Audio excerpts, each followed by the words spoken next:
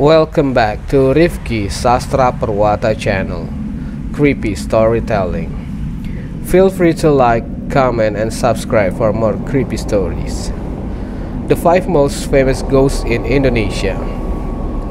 Ghost stories are a product of folklore. These stories are usually passed down from generation to generation. Like the ghost story of Maria or Arya, si manis Jembatan Ancol, who has been the guardian of the Ancol area since time. Until the ghost story of Kuntilanak, a ghost from Pontianak which is widely known by the Indonesian people. Here are some ghost stories in Indonesia which are believed to have come from folklore. Kuntilanak, one of the many types of ghosts found in various regions in Indonesia, has its own story with the city of Pontianak. It's said that the establishment of the capital city of West Kalimantan is inseparable from the ghost who is often described as the figure of this terrible long-haired woman. According to the book The Origin of Cities in Indonesia Tempo Doloe, written by Zaenuddin HM, the Kuntilanak ghost is said to have always disturbed Sultan Syarif Abdurrahman Alkadrie. He was the first sultan of the Pontianak Kingdom. Once upon a time, Sultan Syarif, while walking along the Kapuas River, was often disturbed by Kuntilanak. He also fired cannon fire to repel the ghost as far as the place where the cannon fell, indicating the location of his empire was founded. A number of shots were fired and finally succeed in driving the Kuntilanak out of the forest, which later became the important location of Pontianak city. Another version of this ghost story is in the area is now Pontianak. It used to be inhabited by the ghost of Kuntilanak. Local residents often call it the ghost Pontianak. The name Pontianak is an abbreviation of the woman who died giving birth. The figure of the Kuntilanak is depicted in the form of a beautiful woman with long hair. Kuntilanak likes to terrorize the villagers to seek revenge. It's said that she also enjoys eating babies and injuring pregnant women. Stories about the ghost Kuntilanak also exist in Javanese society. It's said that these ghostly figures like to appear and annoy. Not only that, Kuntilanak can also resemble familiar people, such as girlfriend and people closest to them. Kuntilanak is said to like certain trees as a place to live. For example, the hibiscus tree that grows leaning to the side. Si manis Jembatan Ancol. The ghost story of si manis Jembatan Ancol is one of the famous folk tales in Jakarta. It's said that the ghost who guards the Ancol Bridge is named Maria. She is also known as Maria, or Mariam by the residents of the capital city.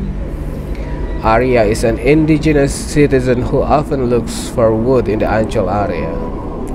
In the period around 1860, the Ancol area in the coast of North Jakarta was still full of swamps, forests, and shrubs. In this place also stood out the building of villas where the Dutch traveled. One day, while looking for firewood, Arya was approached by 2 thugs who wanted to rape her. Arya died from the slash of machete from the thug while trying to escape. The thugs then threw Arya's body into the sea. That say, the spirits of Arya or Mariam are not calm. Some people say that they often saw Arya's spirit standing on the Ancol Bridge. The story was then told from generation to generation until now. Leak. In Balinese mythology, Leak is an evil witch. Balinese people believe that Leak can only be seen at night by shamans with certain abilities. It's said that during the day, Leaks turn into an ordinary human. At night, he is in the graveyard looking for organs in the human body that are used to make magic potions. The magic potion is used to change Leak's form into a tiger, monkey, pig, or into a rangda, a Balinese mythological figure. if necessary. Leak will also the internal organs of living people. Wewe Gombel. Wewe Gombel is a ghost story popular in Javanese tradition.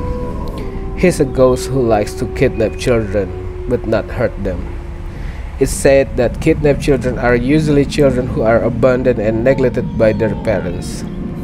Wewe Gombel will return her child if parents and residents go around and make sound from the kitchen utensil.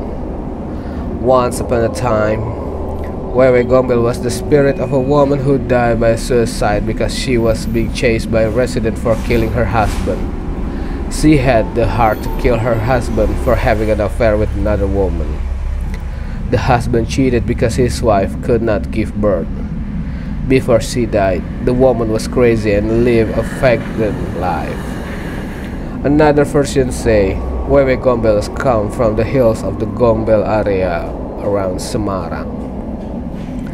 There, it's said be the site of the colonial era massacre, so that it became haunted.